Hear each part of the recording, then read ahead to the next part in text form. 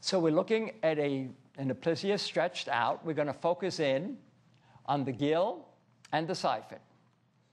We're going to apply an extremely weak stimulus so you can see the amplification with sensitization. Weak stimulus to the siphon, you see a modest withdrawal of the gill.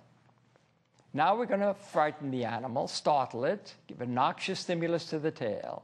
That, of course, causes a contraction in its own right. This contraction lasts for seconds, but you can come back minutes later. The same siphon stimulus now produces a much more powerful withdrawal.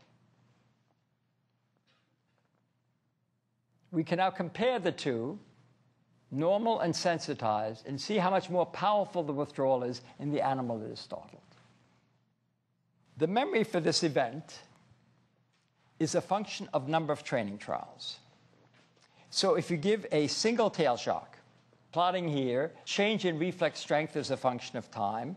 The enhancement of the reflex lasts minutes. But if we give the same stimulus 4 or 5 times, we get a memory that lasts a couple of days. So we have a short-term memory and a long-term memory, and we can now look at the difference between them.